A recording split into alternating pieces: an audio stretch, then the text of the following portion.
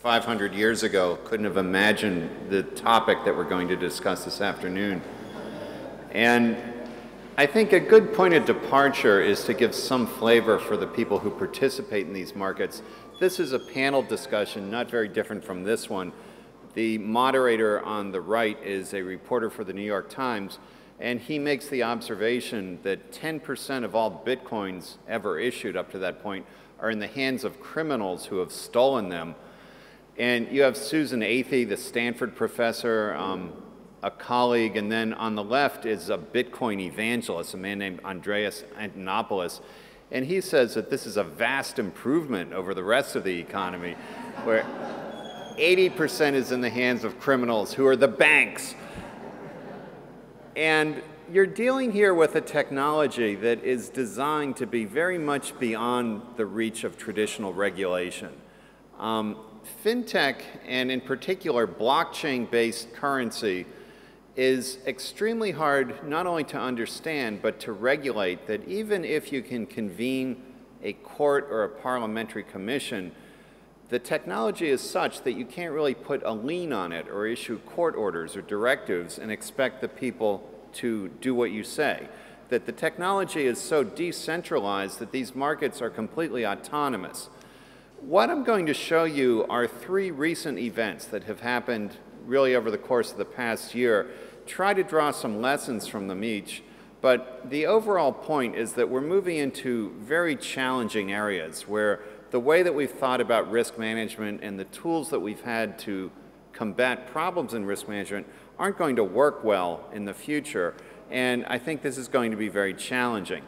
FinTech solves a number of problems, and that's the good part of it. In fact, in the end, this may lead us to a system that is more stable and less costly than the one that we already have.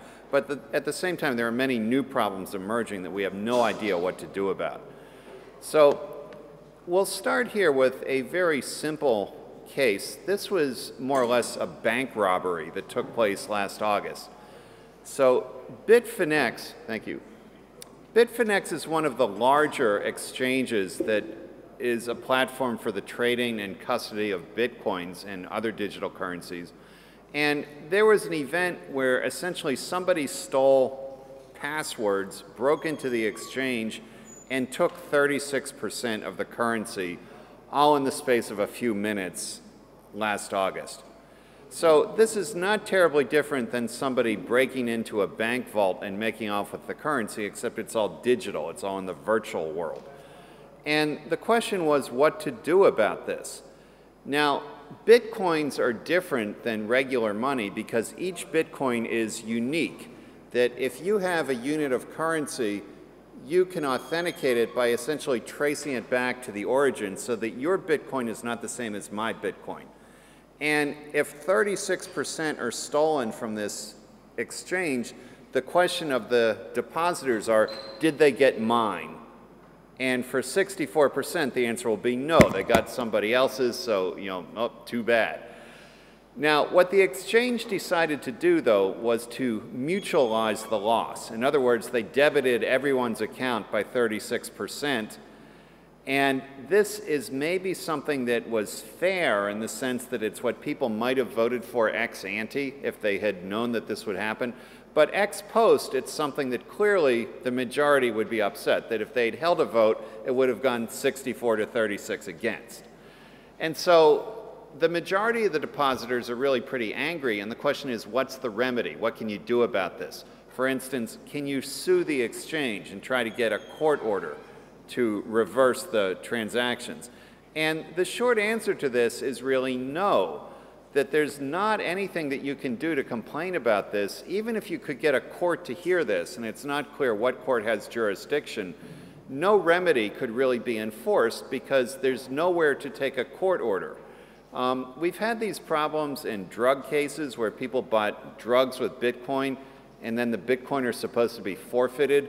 But if you go to the drug dealer and say, give me my Bitcoin, these belong to the police now, there's no way for them to actually make this happen without the consent of the person involved. In other words, there's nobody in charge of this system who has the authority to overwrite a transaction, to reverse an error, to fix a problem that goes wrong. So you have here very simply an autonomous currency that exists really according to the will of the people who exchange it, but once it's transferred, any transfer is irrevocable and no court, no regulator can attach it. So you're in a very interesting area where dispute resolution doesn't really exist. When we talk about interventions by government and bailouts of banks and all kinds of things that go wrong in the risk area, ultimately some regulator, some legal authority is going to step in and reverse transactions and put things back as they were. Here it was done by the sponsor of the exchange, but they did it completely unilaterally. And ultimately, it's only their reputation as opposed to any legal rule that's going to hold them to account. This puts you back in many ways into the 19th century, into the era of free banking, where banks pretty much made and followed their own policies for risk management. They lived and died based on their reputations, and the burden was really on the customer to do the due diligence about the safety of any institution, about where to deposit your money. You're now in that position with some of these fintech exchanges and platforms, that the burden is on you as a depositor to figure out for yourself, maybe by reading the code, to think about, is this a good place for me to put my money? As long as these things stay small, this is a curiosity. It's not necessarily a threat to the system. But there's no question that the growth rate of these is very, very fast. We're talking about central banks getting into the area of digital currency. And I think some of these basic questions about what courts have competence to intervene in disputes and how that intervention could even take place are going to be very big problems in the future. Let me move on to my second example. This one's very recent. It took place just about 3 weeks ago.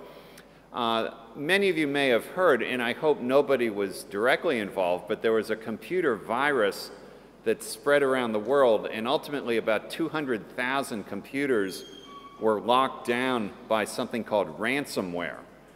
And what they do is basically open a back door to your computer. In this case, these were people who were running Windows XP and had not done the security updates and so forth. But they lock your computer and they demand ransom, and the ransom is paid in Bitcoin. In fact, Bitcoin only. They don't take any other payment. So to get your computer back online, you had to send $300 worth of Bitcoin to a certain address.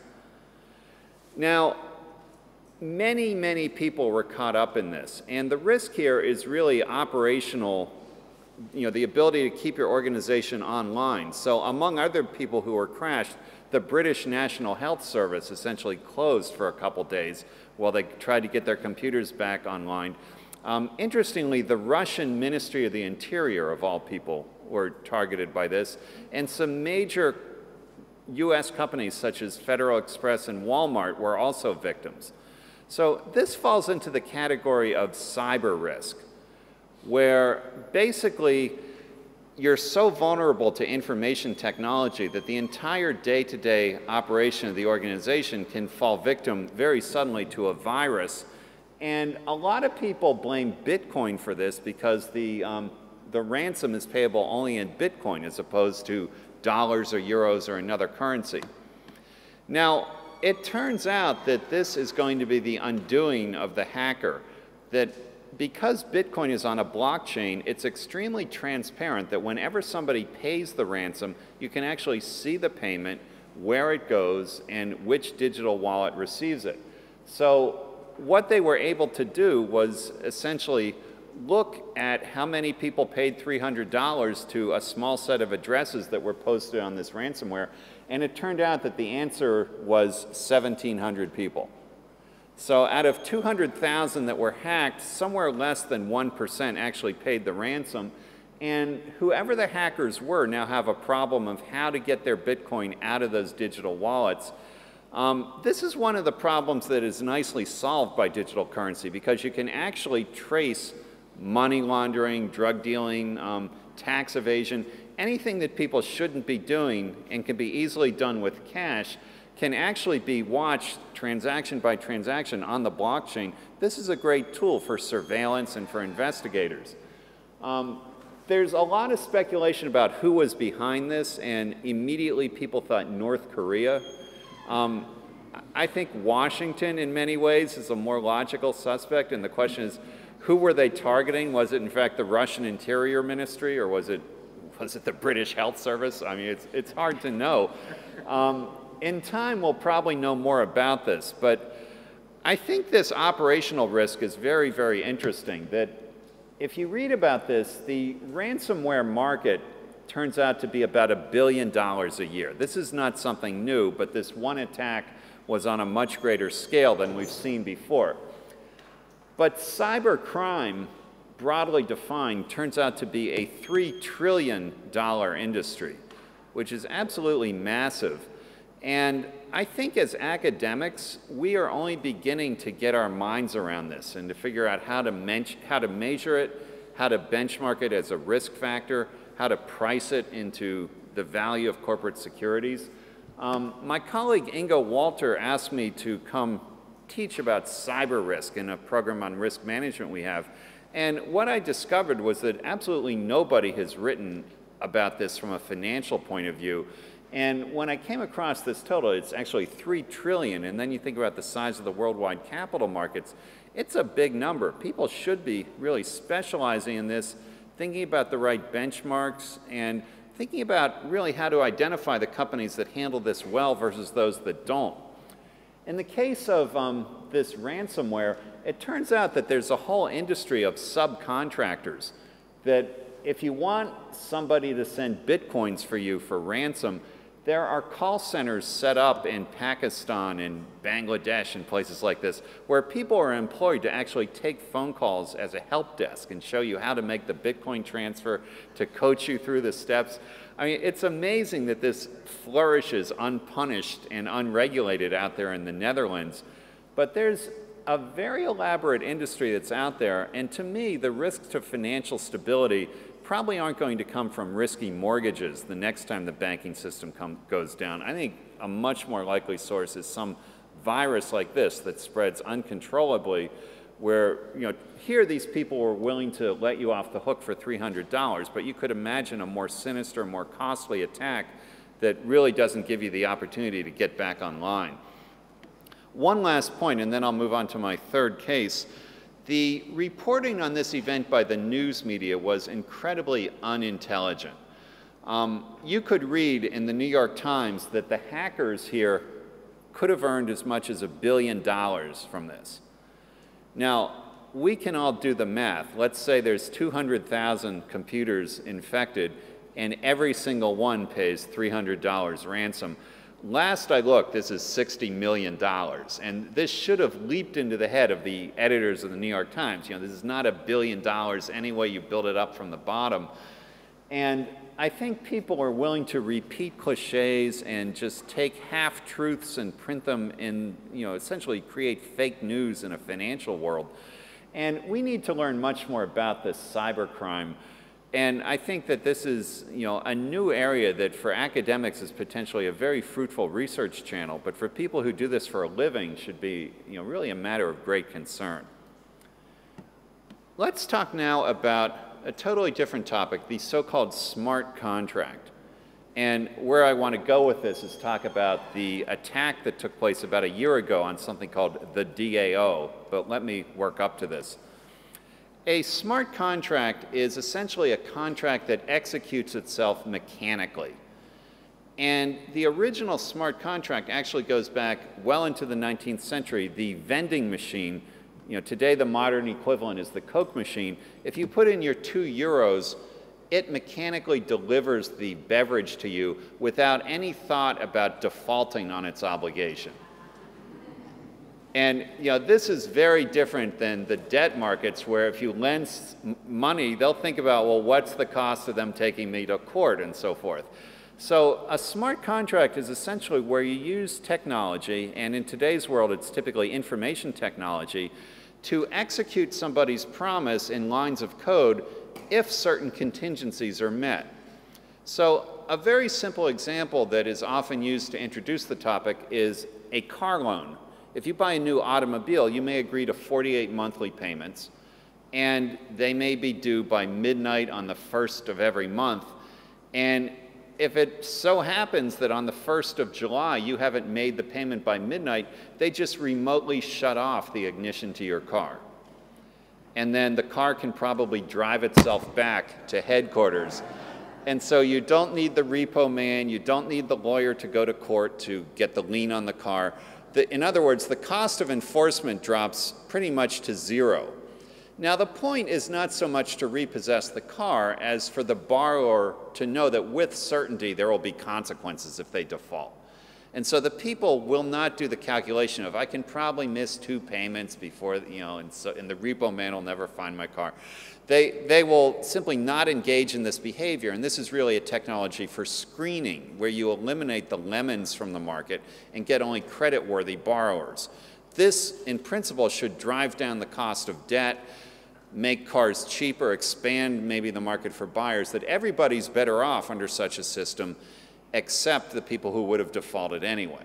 So this all sounds well and good until these contracts stop working the way they should. And the joke is, in fact, that smart contracts, at least as implemented today, are neither smart nor contracts, in the sense that you can't get legal restitution from courts if things go wrong. So let's talk about the DAO. DAO stands for a decentralized autonomous organization. This is a company run by robots with no employees, that you just write code and the organization goes about its business, but there's no way for humans to intervene or stop it or shut it down if it begins to do things that people wish it weren't. So these are the companies and universities of the future, where it's just computers running things with no people. And it is a world where unintended consequences may carry the day. So in this case, this organization was hosted on the Ethereum platform. And you may recognize Ethereum is essentially the strong #2 digital currency these days. It's, in fact, it may overtake Bitcoin even within the next few weeks and become the top of the pyramid. But it's a platform for executing these smart contracts using a currency called Ether that resides on the Ethereum blockchain. And what happened with the DAO was somebody decided to start a venture capitalist, a robot venture capitalist that would invest money of people and would do it according to some mechanical algorithm that everybody could read about. Now, you may think that this sounds like a stupid thing to invest in, but this thing raised very quickly $150 million when they launched it last April. People thought, wow, this is the next new thing. I'm going to buy a bunch of Ether and send it to the robots running the DAO. And so there was a lot of excitement about this until the night of June 17th, when a hacker showed up and stole about 1/3 of the Ether. And there was a lot of irony to this, partly because a Cornell computer science professor had given a lecture saying, don't invest in the DAO because there are bugs in the code, that there's obviously, there's ways for people to steal the money, and then we don't know if someone was in the audience or whether it was the professor, maybe we'll find out someday, but true enough, somebody actually took the money. And so this was, really a debacle that called into question the whole nature of the technology. Now, what happened? This is a system that existed on a blockchain. And for those of you not conversant with blockchains, it's essentially a sequence of records that, in this case, they're arranged by number, and you block together. In the case of Bitcoin, there's a new block every 10 minutes. The cycle time is faster in Ethereum, but these are essentially transactions marching through time. And this block, which happened to end in 4 nines, was where the hacker arrived and stole all the Ether. And then things marched forward with a bunch of angry people.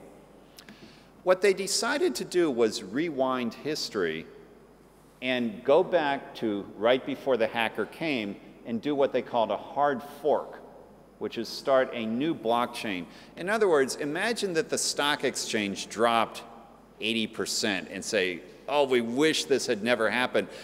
Let's just have a do-over and go back to Monday, and just erase Tuesday, and we'll do a hard fork. So this is what happened here, And it was interesting in several respects.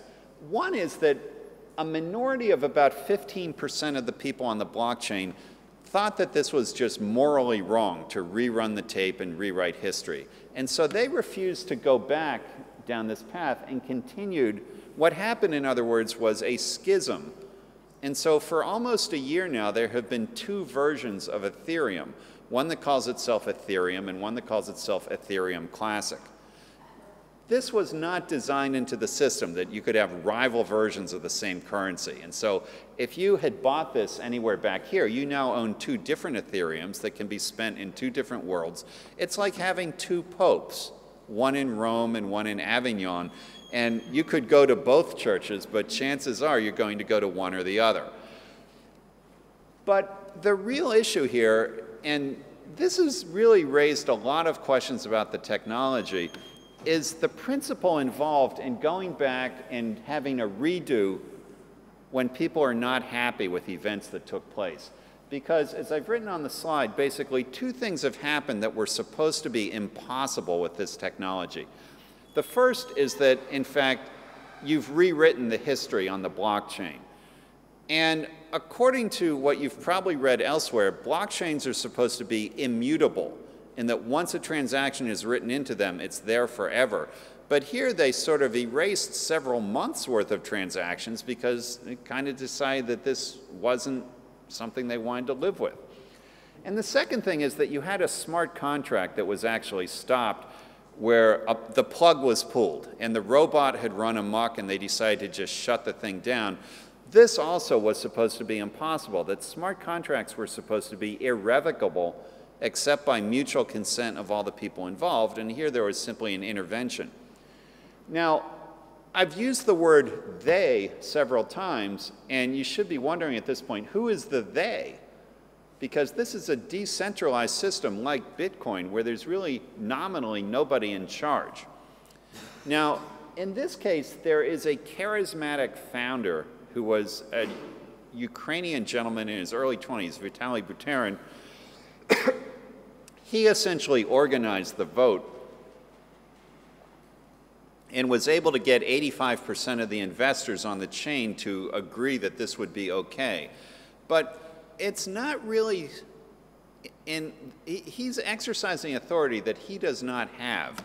And I suppose he's creating a focal point for protest or resistance, but what he's really doing is demonstrating that mob politics can be a basis for intervening in something like this. That if you can rabble-rouse enough people to get angry about the technology, you can probably pull the plug and rewind the tape, and people won't be able to do much about it.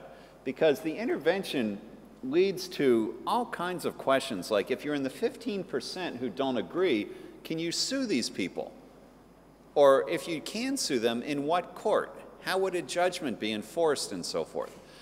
So a lot of people are left shaking their heads about this, about when people talk about smart contracts, how can we know, first of all, that the contract won't invoke other contracts and create death spirals that suck the business or the bank or whatever into some vortex from which it can't escape?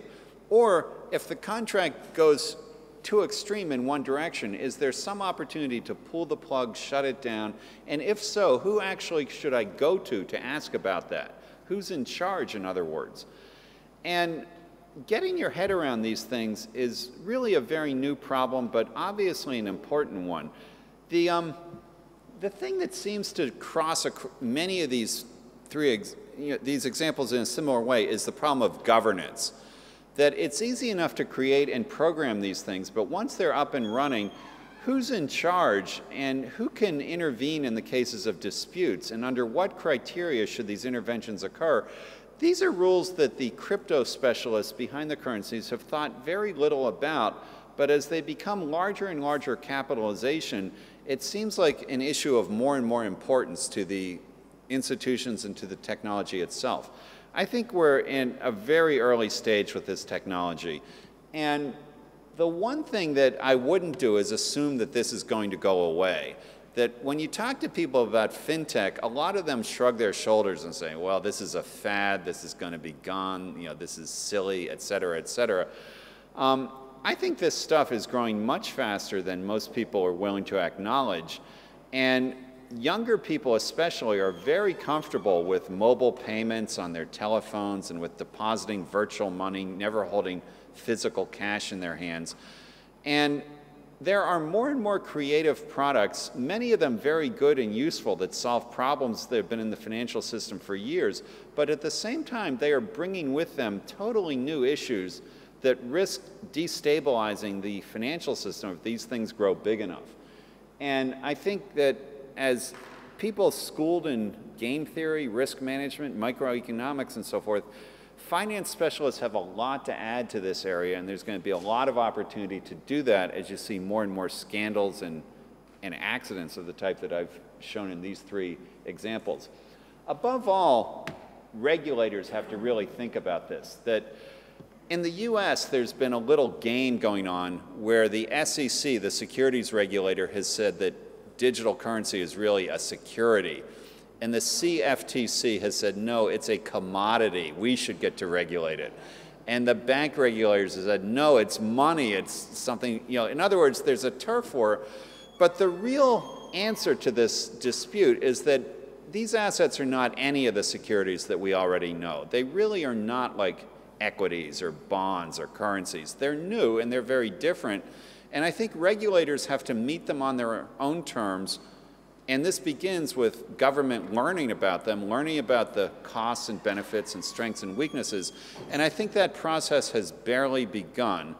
There's huge opportunity but huge risk here. And I think that a lot of the interesting stuff in finance over the next, say, 20 to 50 years will be figuring out how to accommodate this stuff as it phases its way into the financial system and displaces more and more of the legacy transactions that will no longer be as attractive to people because of their high cost and their own types of risk. So let me stop at that point and we'll take some questions. So are you going to call? Thank you very much. This was a very exciting talk. So can we start from the left? Francesca, can you please bring the microphone up here?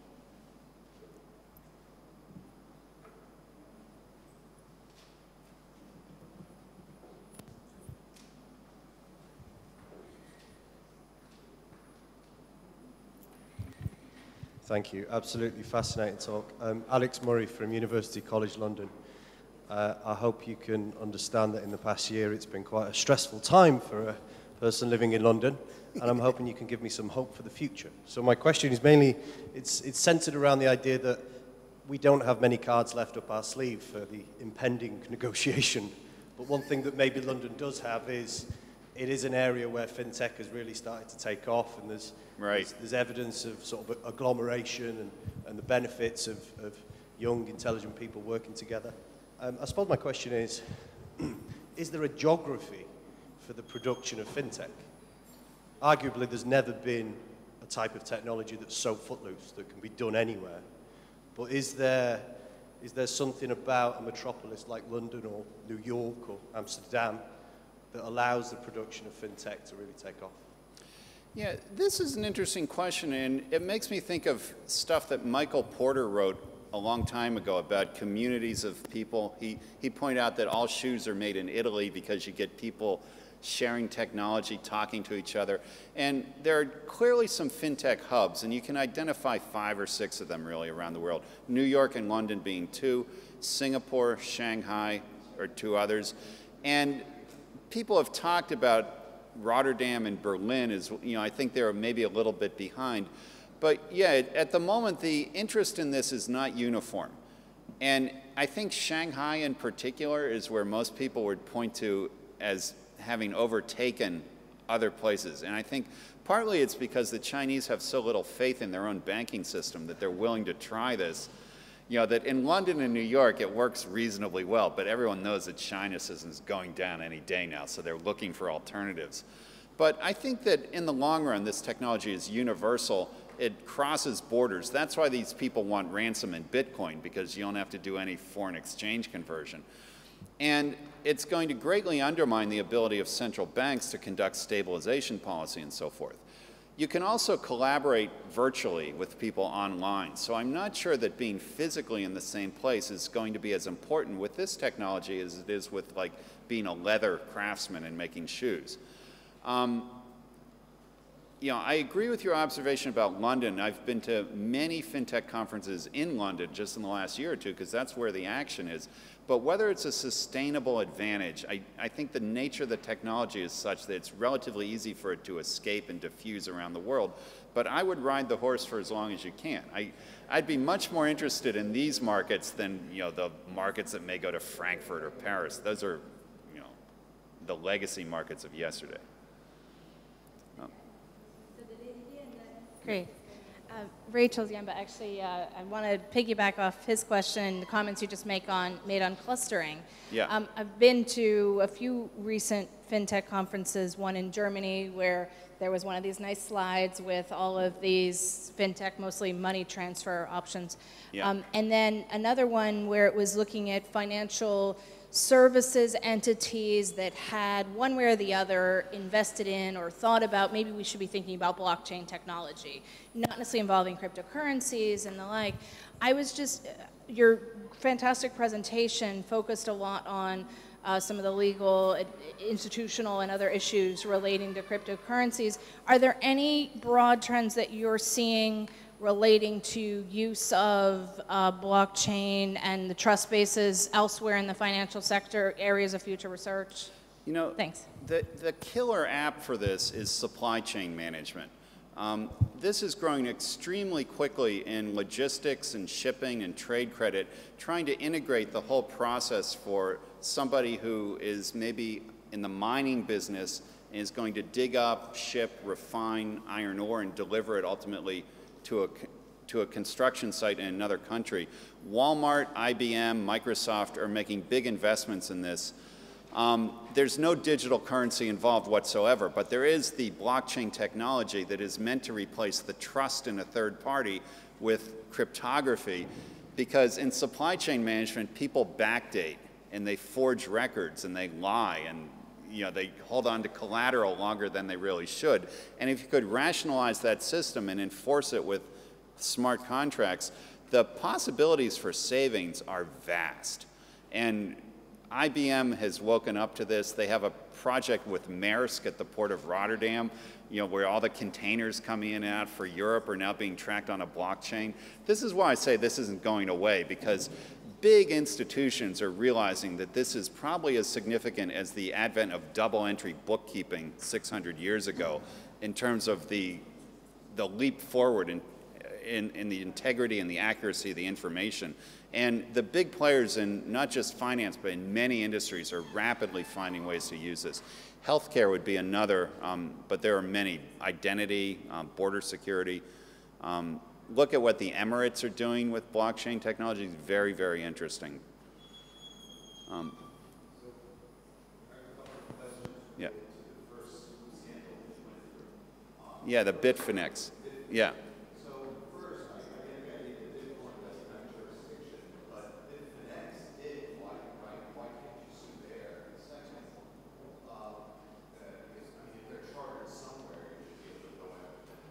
I don't think there's a charter for a Bitcoin exchange. Well, somebody has to own it, right?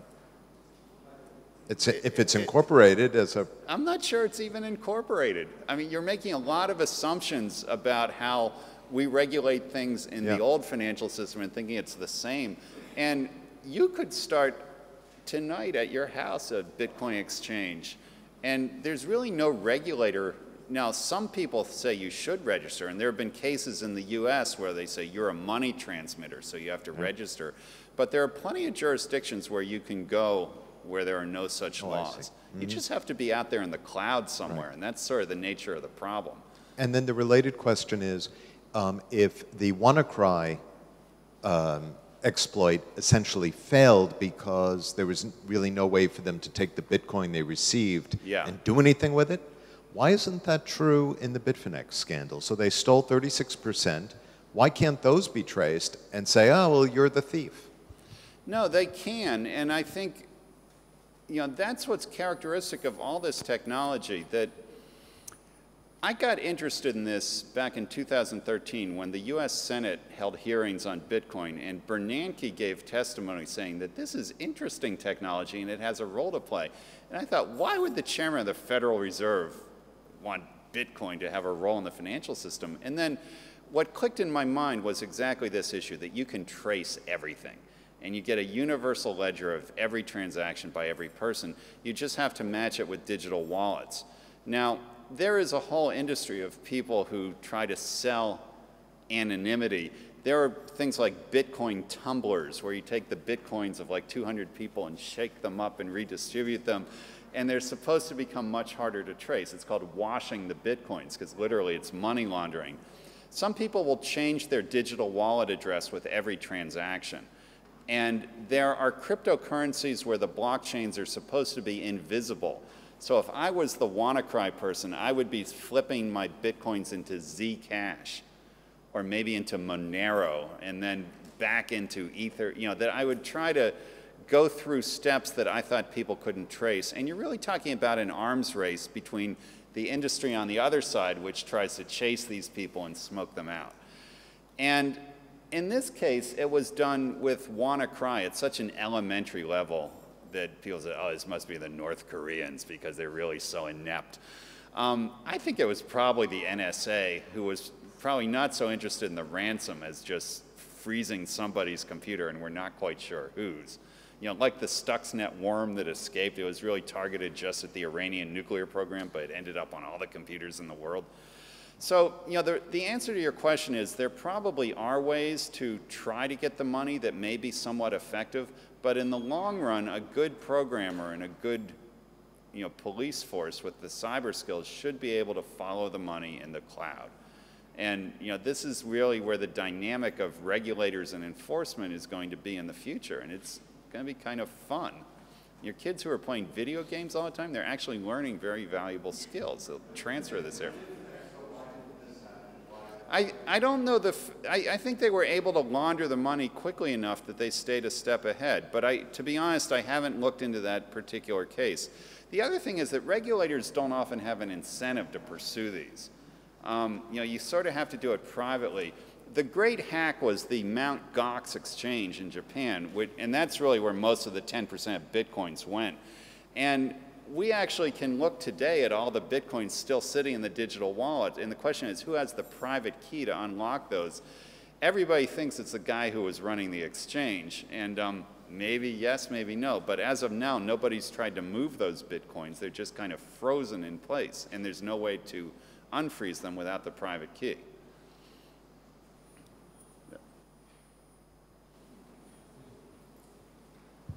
I would like to ask you, what about Bitcoin and monetary policy? And the quantity of money in terms of monetary policy? So I think you're referring to the fact that the rate of Bitcoin issuance gradually decreases through time. Is that, you know, right now Bitcoins are issued at a rate of 12.5 new Bitcoins every 10 minutes, but they cut that in half every 4 years. And eventually this will top out at no more Bitcoins after the year 2140. This is very interesting because the people who designed it represented that two things were true. One is that this approximates the historical rate at which precious metals like gold have been dug out of the ground. Now, you can actually look at data about this and it's completely false. You know, these are libertarian people who have nostalgia for the gold standard, who thought they were recreating a digital gold standard, and they did it completely backwards, that the rate of gold production has actually been convex and not concave through history. The other thing they believe is that this is how Milton Friedman would have done it, to keep money neutral. And again, we can go back and actually read Milton Friedman, and what he would have done was have the rate of money growth equal GDP growth, so that, you know, people would be indifferent to money. And Satoshi Nakamoto, the mythical creator of Bitcoin, wrote about this. He says, I don't know any way for the software to know the rate of GDP growth, so we're just going to do it this way. Now, I think the way they chose is really pretty stupid, that if you want to have a monetary system, you're going to have deflation if you run out of money, but the economy keeps growing. And so if the economy grows 2%, we're all going to have to cut our wages 2% and feel like we got a raise. And that's, you have until the year 2140 to kind of reorient your beliefs about behavioral finance. But right now, such a system, I think, would be very destructive to economic growth. And I wouldn't have designed it this way. There are more than 800 digital currencies now, and they all have their own rates of money growth. And many of them look very different from Bitcoin. I think in the long run, though, none of them is likely to become the money of the world such that their rate of money creation is really so important that we worry about it. And in the case of Bitcoin, you can always change it by 51% vote, by some kind of mob hard fork, sort of like what happened with Ethereum. Okay, Steve.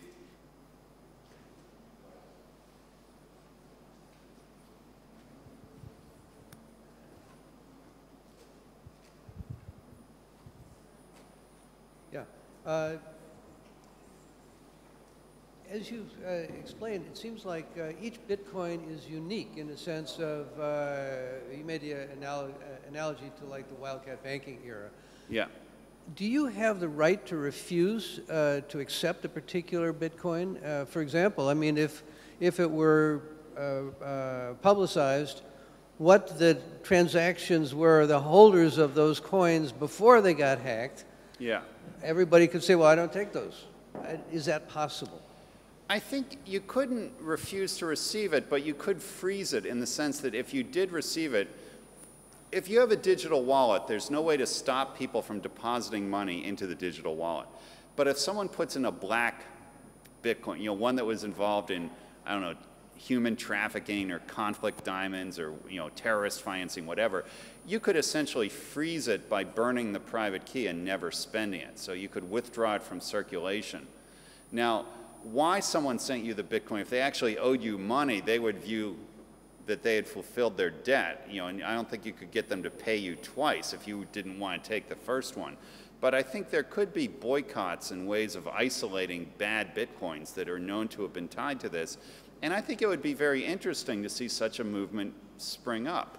You know, this WannaCry thing is maybe not the worst thing in the world, but these people are so libertarian and they're against everything that they may actually like the WannaCry virus because it targeted governments and so forth. So I'm not sure ultimately you're going to see this be the catalyst, but you can imagine facts being so extreme that it might spur people to act on those terms. Yeah. Okay, I think we need to close the session because it's time for the coffee break. We have a panel coming up, so let me join please me in thanking Professor Yermack again for this fascinating.